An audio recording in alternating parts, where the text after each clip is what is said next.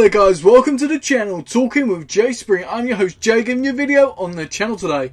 Hello there guys and welcome to today's second video on the channel today. I decided to review the movie Booksmart. It's been highly rated and highly talked about, so I decided to give it a watch and give you guys my thoughts and opinions. I want you guys to basically leave me yours down below, your ratings, your thoughts, whether you liked it, you disliked it. If it's just not your type of movie, let me know in that comment section down below.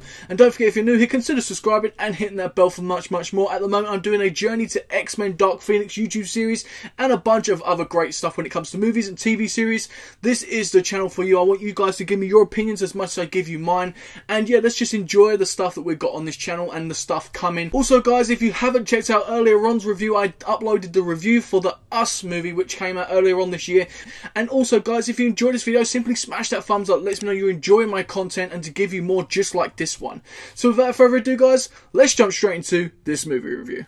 Booksmart. Now this is directed by Olivia Wilde, who's actually not known as a director, mainly an actress. She has directed and produced and written stuff before, but mainly an actress. This is a comedy movie around 1 hour and 45 minutes long, and it was released May this year, 2019. On the eve of their high school graduation, two academic superstars and best friends realised they should have worked less and had more fun. Determined to not fall short, the girls crammed 4 years of fun into one night.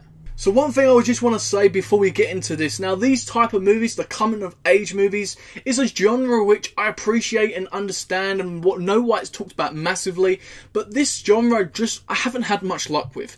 Now this one I've given a chance because it's been majorly spoken about and highly rated, so I decided to give this a chance and give you guys my opinion, of course, as I always do on this channel. So the good points about this movie is the cinematography and the editing give this movie some great shots and great moments throughout the movie. The high school side of things I found quite interesting as well. It had some funny aspects, and the movie made me think a lot about college and secondary school here in England. Obviously it's different to many people over in obviously the US and stuff like that. Obviously it's high school and stuff. This would be more relatable to you guys, of course, but for me here it's college or secondary school, and it made me think back a lot. Now this can be quite a bad point for some people, but for me, I didn't have the worst time in secondary school or college. I had some good moments and some bad, so it made me think of the good times. I really loved the way the story experimented making us feel a certain way about growing up and how it's hard, and the reality of the drama just really felt natural, and it just made it feel so realistic really, and it really connected with me. At the moment I'm obviously the age of 24.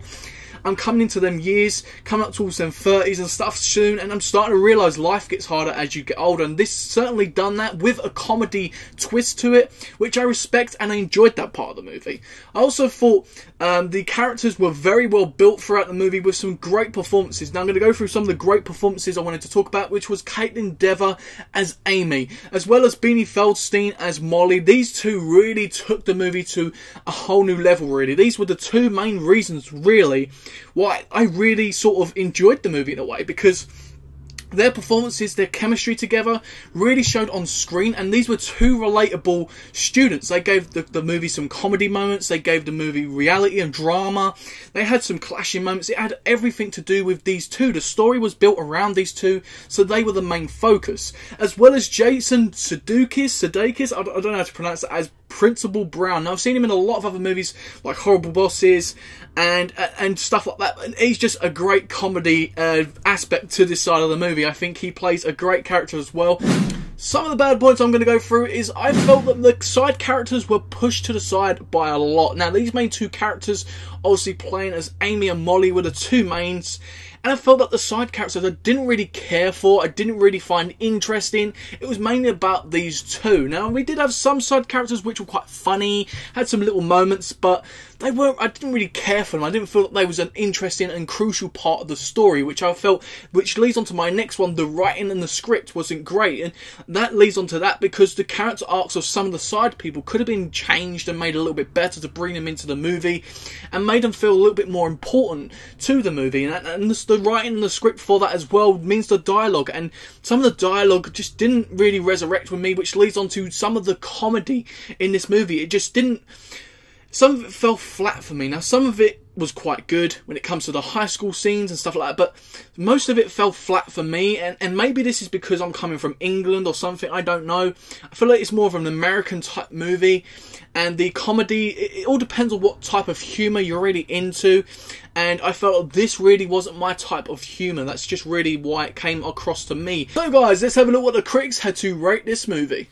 We have Rotten Tomatoes giving it a 98%, IMDb giving it a 7.5 out of 10, and Metacritic giving it a 85.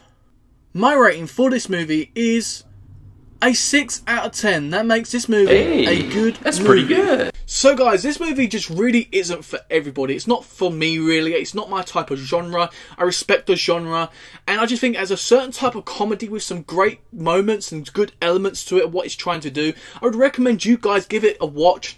Basically try it for yourselves. Let me know what you think about it, of course, in that comment section.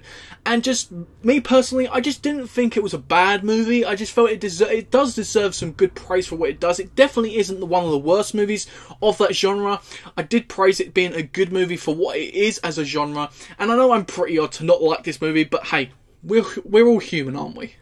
So guys, a 6 out of 10 from me for Booksmart. Don't forget to leave your ratings and thoughts down below in that comment section. Smash the thumbs up if you enjoyed the video. Subscribe and hit the bell for much, much more. You ain't going to want to miss the content coming up on the channel and the content already on the channel, just like the Us movie review, which I posted up earlier on. Go ahead and check that out, guys, and all the other content on the channel, and stay tuned for much, much more. Without further ado, guys, I've been me, you've been you, and I'll see you next time on Talking with Jay Springer.